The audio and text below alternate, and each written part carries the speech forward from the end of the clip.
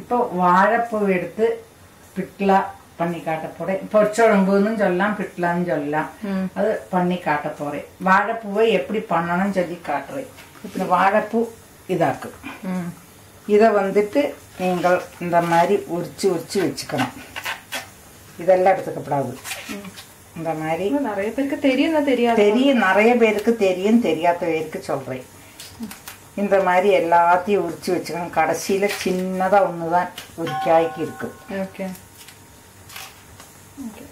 எடுத்துட்டு എന്നിട്ട് இந்த இது இருக்கு பாத்தீங்களா, இதுல வந்து இப்படி எடுத்து அந்த கள்ளம் சொல்லிட்டு ஒண்ணு வரும். இது வேகவே வேகாது, பிண்டாக்குள்ள பிள்ளாது. இந்த காட்டுறேன். இந்த இதை எடுத்து இப்படி பண்ணிட்டுனா மொட்டாட்டமா இருக்கும் கள்ளம் சொல்லிட்டு. இதையும் இந்த ஒரு கருப்பு தலையா இருக்கு. ஆமா, அதை எடுத்து வச்சு விடணும். அது வேகாது. ஆமா, வேகாது. தூக்கி போட்டு விடு. அப்படி இது எல்லாத்தையும் எடுத்து வச்சுக்கணும். சரி. இந்த பூவிலையும் நீ தொடர்த்தியே நமக்கு தெரியும், அது ஒரு வித்தியாசமா இருக்கு. மற்றதெல்லாம் சாஃப்டா எலும்பாட்டமா அப்படி ஒரு மாதிரி பிளாஸ்டிக் ஆட்டமா இருக்கு. அப்படி அப்படியே எடுத்து எடுத்து எல்லாத்தையும் வச்சுட்டு பின்ன இது நறுக்கணும். அது கடைசியில ஒரு நிறைய பூ எடுத்து കഴിഞ്ഞാൽ கடைசியில இந்த கலர்லாம் போயிட்டு வெள்ளையா வரும். அப்ப நீங்கள் அதை அப்படியே நறுக்கி போட்டுக்கலாம். ஓகே. உரிச்சு உரிச்சு பார்த்தா இந்த மாதிரி ஆகும். இப்படி வெள்ளையா இருக்கும். அது வரைக்கும் உள்ளதை எடுக்கலாம். இதை நீங்க என்ன பண்ணிக்கலாம், இப்படி வச்சு கோசெல்லாம் நறுக்கிற மாதிரியே நறுக்கிக்கலாம். இதையும் நறுக்கிக்கலாம். இதெல்லாம் இந்த கோசை நறுக்கிற மாதிரி சின்ன சின்ன நறுக்கி போட்டுக்கலாம். இது எல்லாம் இந்த கள்ளன் எடுத்தது இருக்கு பாத்தீங்களா, இந்த மாதிரி எடுத்தது அதெல்லாம் இப்படி நீங்க பீன்ஸ் எல்லாம் தோல் உரிச்சு வச்சுக்கிறோம் இல்லையா, அதே மாதிரி இதெல்லாம் உன்னிச்சு வச்சுட்டு அதையும் இப்படி நறுக்கிக்க வேண்டியது சின்ன சின்னதா. എന്നിട്ട് മോരില പോടണം. മോരില അതിനോട് കറ പുറത്തിട്ട് കറപ്പാ ഇരിക്കും. മോര് വിട്ട് വെള്ളം വെക്കറേ. മോര് ഇല്ലെന്ന് വെച്ചതാ நீங்க புளி போட்டுவோங்க. அப்புறம் மோர் போரும். ஒரு 2 ஸ்பூன் மோர் போடும். இதை இப்படி நறுக்கி நறுக்கி இதை போட்டு இதையும் இந்த மாதிரி அதையும் போட்டுக்கலாம். இதையும் நறுக்கி போட்டுக்கிறது. பாக்கி உள்ளதையும் இந்த கல்லனெல்லாம் களைஞ்சு அதையும் நறுக்கி போட்டுக்கிறது. உங்களுக்கு தயிர் பச்சடி பண்ணலாம், பொரியல் பண்ணலாம், முளகூட்டல் பண்ணலாம். இதுல எந்த வடை, உசிலி ரொம்ப நல்லா இருக்கும். அது மாதிரி இன்னைக்கு நான் அதை போட்டு சாம்பார் மாதிரி எல்லாத்துக்கும் போட்டா நல்லா இருக்கும். இப்போ அடையாக்குன்னு சொல்றேன், அடைக்கி கொஞ்சம் போடணும்னு அடைக்கும் போட்டு சுட்டுக்கலாம். நல்லா இருக்கும். அதுக்கு பெரிய ஒரு இதொன்னும் ஸ்மெல்லொன்னும் கிடையாது. அது மாதிரி இந்த மாதிரி நறுக்கிட்டு இங்க மோர்ல போட்டுக்கணும். அந்த கடைசி உளத்தை இப்படிதான் நறுக்கி போட்டுக்கணும். എന്നിട്ട് ஒரு குச்சியால நீங்க இது பண்ண അതിനൊരു നാര് ഏതാ இந்த வாழைத்தண்டில் எடுக்கிறோமே அதே மாதிரி நார் இருந்தா நார் வந்துடும். அது நீ இதெல்லாம் நறுக்கி எல்லாம் கழிஞ்சு காட்டுறேன். அது நறுக்குவா? இது நறுக்குவி. இதுவும் இப்படிதான் இருக்கும்.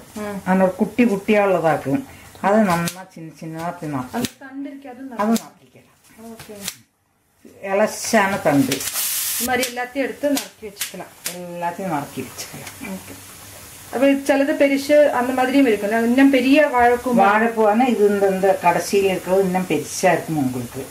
சின்ன வாழைப்பூ அதனால சின்னதா இருக்கு. இப்போ இந்த பூவெல்லாம் தானே அந்த பழமா மாறும்? அல்ல, இதுக்கு முன்னாலேயே அந்த காயும் கொஞ்சம் பூவுமா வரும்.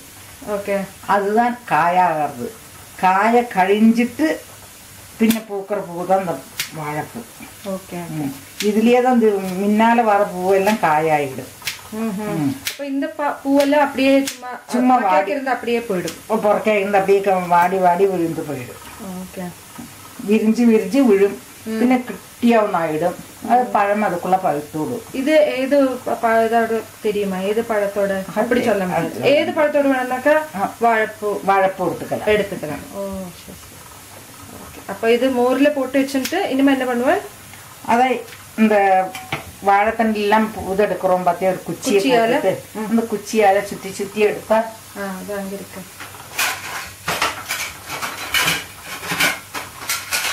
இந்த மாதிரி ஒரு குச்சியோ ஒரு ஈர்க்கடி ஏதாவது எடுத்துங்கோ. அதை எடுத்து இப்படி இப்படி சுற்றினா அதில் நார் இப்படி வரும். இந்த பூவும் வெள்ளையாயிடும் மோரில் போட்டதுனால. கருப்பாகாது. நிறைய அயன் இருக்கிறதுனால வேகம் கருப்பாயிடும். இப்படி நூல் வந்து விடுந்துல. அப்ப அதை யூஸ் பண்ணண்டா. இது வேண்டாம், இதை யூஸ் பண்ணிக்கலாம். Okay okay okay. நறுக்கிட்டு காட்டலாம். நறுக்கிட்டு அப்படி மோர்ல போட்டிருக்கேன். எல்லாத்தையும் நறுக்கியாச்சு. எப்படி இதா கிளீனா இருக்கு. இப்ப அந்த வாழைத்தண்டெல்லாம் எடுக்கிற மாதிரி குச்சியில காட்டினால அந்த நூறுல எடுத்தனால அந்த நாறு நாரா இருக்காது. இத ஊத்தி எடுத்து நீங்க புளியில மஞ்சப்பொடியும் உப்பும் போடலாம். வேகம் வெந்துடுந்து போட்டுட்டு புளியில வைங்கோ. பின்ன இதெல்லாம் இந்த சாணங்கள்லாம் வச்சிருக்கேன் வறுக்கிறதுக்கு. அதெல்லாம் பார்க்கலாம்.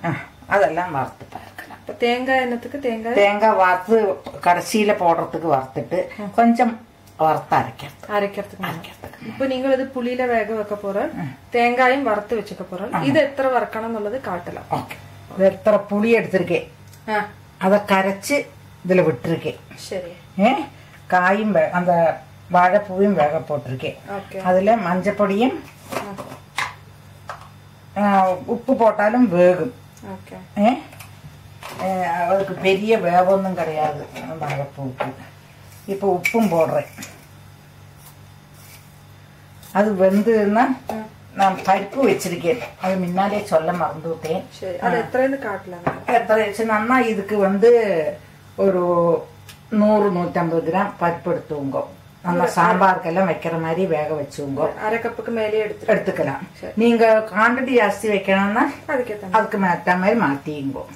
அப்ப அந்த பருப்பு வேக வச்சிருக்கேன் குக்கர்ல. அது எல்லாத்தையுமே விடுறத காட்டுறேன். இப்ப நீங்க வறுக்க போறீங்க. அந்த கடலை பருப்பு இதெல்லாம் தேங்காய் எண்ணெய் வேணும்ல? எண்ணெய் வேணும்.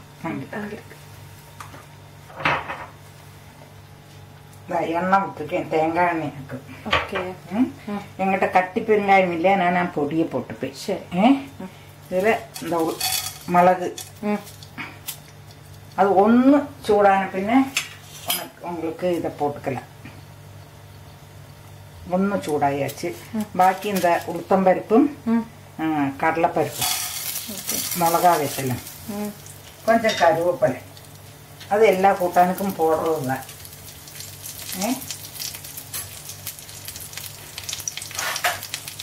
செவக்க வறுத்துக்கலாம். இது செவக்க வறுத்துக்கிறதுல கொஞ்சம் தேங்காயும் வேண்டாம் வச்சுக்கலாம். வறக்கண்டா தேங்காயை அது இறக்கிறதுக்காக போட்டு அரைக்கிறதுக்கு. பின்ன தேங்காய் வறுத்து போடுறதுக்கு வேற கொஞ்சம் தேங்காயை வறுத்து வச்சுக்கோ. கடைசியில் பொரிச்சு போட்டா கடுகு இதெல்லாம் பொரிச்சு கொட்டிட்டு தேங்காய் அதில் போட்டு வறுத்துட்டு கூட்டாண்டு விட்டணும். இது நல்லா செவக்க வறுத்து வச்சுக்கோங்க. இது ஒரு 3 மிளகாயம், 1 காஷ்மீரி சில்லி கலர் வறுத்துக்கு. இது இந்த மிளகா நல்ல காரம் இருக்கும். அதாக நான் கம்மியா போடுறேன். உங்களுக்கு காரம் இல்லாத மிளகாய்க்கு 2 கூட சேர்த்து போட்டுங்க. இல்லை காரம் நிறைய வேணும்னா நீ கொஞ்சம் சேர்த்து போடுங்க. இந்த மிளகாய் ரொம்ப காரமா இருக்கு. அதனாலதான் இது பண்ணிட்டு இது இப்ப செவந்தாச்சு. கொஞ்சம் போட்டது நறுக்கி விடலாம். அரைக்கிறதுக்கு எடுத்து விடுவோம். அரைக்கிறதுக்கு எடுத்து தேங்காயும் வறுத்து வச்சுட்டு. ஆமா, இது மாதிரி தேங்காயும் வறுத்து வெந்தாச்சு. புளியில இந்த வாழைப்பூ வெந்தாச்சு. உப்பும் போட்டு மஞ்சள் போட்டிருக்கேன். ஆமா, பெருங்காயம் இந்த கடைசியில போடுவேன். இது வந்து பருப்பு வேவிச்சு வச்சுட்டு இருக்கேன். அதை போடுறேன். பருப்பு விட்டுருக்கேன். இப்ப இந்த அரைச்சு வச்சிருக்கேனே அதையும் விடுறேன்.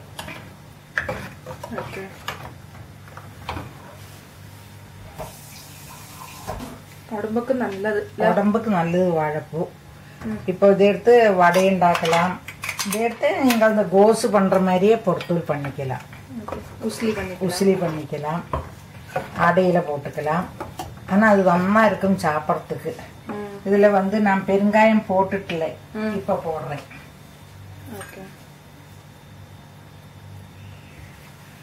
ஒரு பிஞ்சு பெருங்காயம் போடுறேன். பெருங்காய பொடி அனுத்தினால இப்ப போடுறேன். இல்லாட்டா அது அரைக்கிறத போட்டாலும் அந்த பொடியை போட்டுக்கலாம். அது உங்களுக்கு காட்டின மேல இப்பதான் போடுறேன். இதுல ஒரு கஷ்டம் வெல்லம் ஓகே.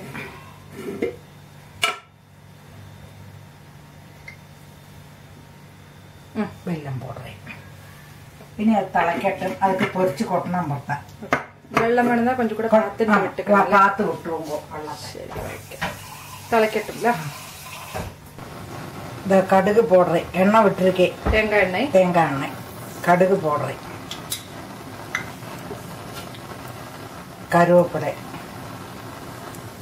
வெடிக்கட்டுங்களா? வெடிக்கட்டும். வெடிக்கணும். வெடிக்கிறது. அதில் ஒரு மிளகாயும் போட்டுருவோங்க.